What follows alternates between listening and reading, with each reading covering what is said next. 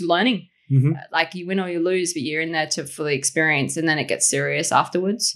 And then around like your 20 fights, you should know how you fight by now. But like I still am learning so much about myself. But I feel like because my coach speaks to me the way he does in the corner, I always fight in terms of exploiting other people's weaknesses. Yeah. So seeing patterns and stuff like that, and like catching them out. Like in my last fight, every single time, because I fought Shannon Peake, she's tough as nails, she's from Bailey. She's fought like a lot of the local girls who are, I was so scared to fight her because I knew she was so big, and she's fought literally like Nicola Calendar, Kerry Ann McKay and stuff like that. I'm like, well, they're such big names. This is scary. But when I fought her, and I knew she'd have really good boxing, and I knew every time she stepped on her front foot that she'd put so much weight on it, and she doesn't check.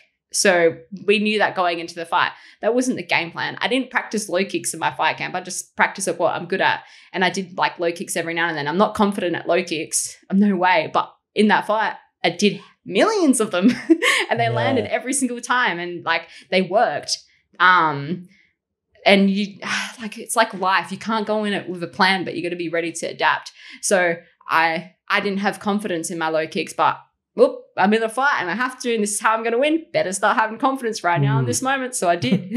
And I won that fight because every time she stepped on her front foot, I chopped at her leg, and it took away her confidence in doing other things.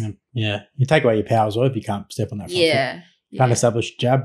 Lose power. What was kind of the most intimidating experience, or the most intimidating kind of factor going into like your first fights?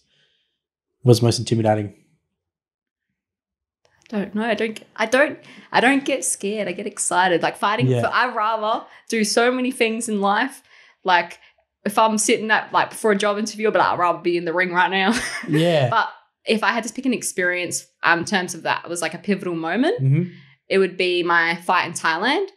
That was absolute ridiculousness. And like I haven't lost since then because of what I've learned from that. So I replaced Milena, a girl who was at Sutai, her position, and she had fought like I don't know specifically, like 6 or 10 fights in Thailand. And in Thailand, you got to work your way up to certain stadiums, certain opponents in order to be able to fight them. And they just chucked me in because obviously that gym wanted some money, or they just wanted that fight to go. So I was more than happy to fight. I just wanted over there to have that experience.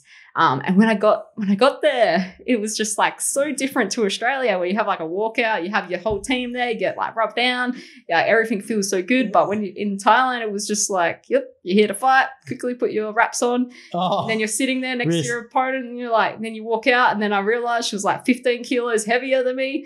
And it was just, the fact that she was so big, I didn't fight. I literally just tapped around and try to like stay away from her as much as I could and outscore her on the outside. But she literally would pick me up and throw me on the ground. And when you get thrown on the ground in Thailand, you lose. And then in between the 4th and 5th round, I got told that she was Thailand champion. So 57 kilos at like their version of Thailand boxing championships, TBC.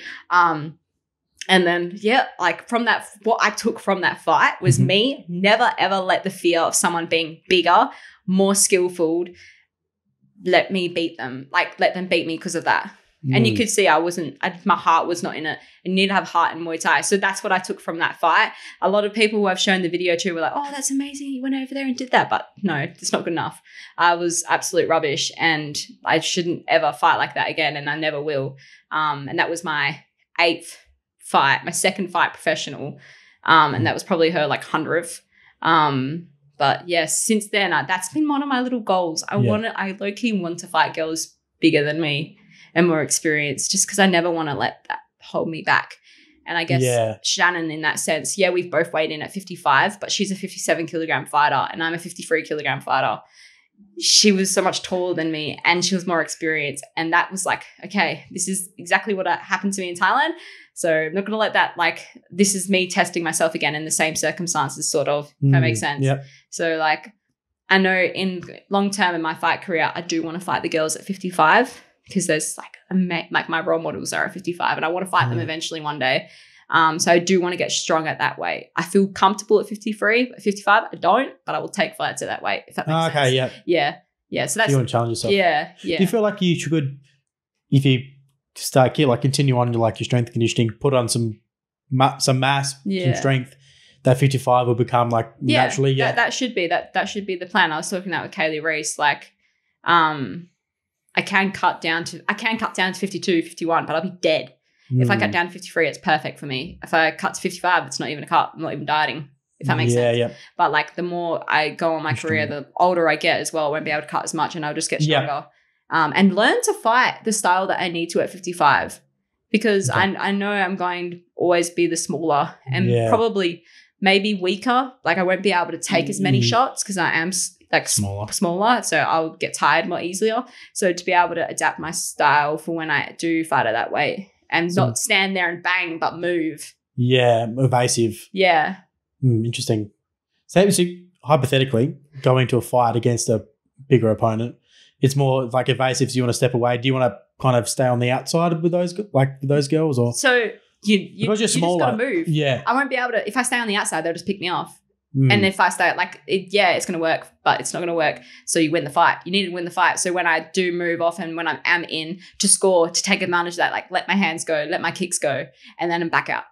You know, it's frustrating for them. Do you always have to concede getting hit a couple of times to go in or not? No, don't get hit. If you train alongside someone called Joshua Day, you don't have to get hit. He's funny.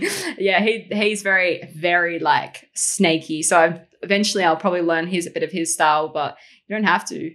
You can learn not to. You can be skillful enough, but sometimes you just can't stop it. But yeah, I always reckon you can learn. What's the biggest weakness a taller opponent has is their ability to move? Or like I feel like because I'm so small, I'm very like my cardio is like insane. I can always move all the time, and it's exhausting having to chase someone around as well as like they can't get in their rhythm.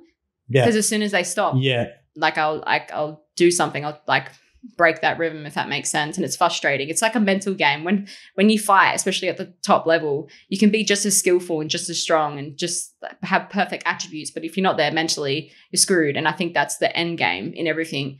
So like being able to take that away from someone when you're fighting them is my favorite style. I actually have a saying for it. Taking souls. So if I lose a fight, I'll be like, I took their soul. I won. Yeah. That's crazy. That's the second time I've heard someone say breaking the rhythm. Like we were doing some ring work the other day, and we were like working out of the corner and that, and it was all about like breaking the rhythm and trying to get them and then be able to move outside. Yeah. So that's a good point. Just made me remember. Rhythm, like that's the first thing I teach my kids is to have rhythm. And like they're standing there and they're like this, their little like legs and their little body, and I'm like, good, have rhythm, because from there you can block, you can kick, you can reply. Like I like to call it rhythm as well for that reason, if that makes sense. So I feel like you're strong when you have your rhythm. Yeah. Good base. Yeah. You're almost relaxed as well. You notice it like even when Max fought Singh Payak, he could block, kick back straight away because he's always back in his rhythm. And that's what from the very beginning from training, I'd sit there and I'd watch him hit pads and I'd sit there and watch him spar, and I just try to emulate that for myself. And like now when I fight, I don't say I'm like him, but like a lot of things I do comes from him, and I'm like took it so much from him that you can see it when I do fight. When I fought Sim, because she was southpaw, all I did was block, kick back, and I slapped my big right kick across her because she was southpaw. Your right kick, it just lands beautifully against them like all day. And I love doing that. And we were like the same similar size, so I could sort of stand there and bang, if that makes sense. Stand there and bang. Yeah. That's so crazy. People who listen to this podcast are probably like, it's sitting there and bang and just punch each other in the face. It's crazy. They're taking your soul. Yeah. Taking souls. Do you find, like for me, going in, if I was ever to go into a fight, elbows would be one of the things I'd be like, fuck that. Oh, yeah, like you have like a little consensus kind of thing. Like if you don't elbow, they won't elbow. Oh, really? Yeah. I'm so lucky. I've only been elbowed 2 times. And my first time it was a black eye. And then the second time was my last fight and just gave me a little knobbly thing on my head. But I haven't been cut and I haven't cut someone, which I'm so excited to do. Yeah. It's crazy. Yeah. Do you have you had any any injuries or anything like that to come out of a fight? No. I get more injuries from training. I feel like when you fight, you should be You know, you've done all the hard work. You shouldn't be like damaging yourself that much. I'm only little, so I don't get that hurt. I'm a little woman. Like my brother, when he fights, it's like, whoop, if you get hurt yourself too much, you might not be able to go to work tomorrow. Yeah, that's a good point. Well, after your fights, you straight back into training the next day or 2 days after? I used to. But now I go in and take photos. I don't train, but I don't train till like the Thursday, Wednesday. So I give myself like 3 days off. But even when I do go back to training, it's not training. It's just moving your body, active recovery. Yeah. That's a really important thing. A lot of fighters make themselves sick. Even in the lead up to fights, they train too hard too early. You like if you look at Riddler's gym, they have like 2 weeks of power phase and then they have a taper phase. That 2 weeks of intense training is perfect amount. You don't need to do any like more than that, if that makes sense. Like and if you're doing a fight camp that's nice and long, then why are you letting yourself get so unfit outside of like when you need to fight? If that makes sense. Yep. Like there's a perfect balance of overtraining and undertraining. But yeah, afterwards it's just like you need to keep a routine. If you don't go, like if a fighter doesn't go back into the gym straight away, it'd be so hard to get back into that routine. Yeah. That's why I still show up and I contribute to like the community in a different way rather than just training because we're such a small gym.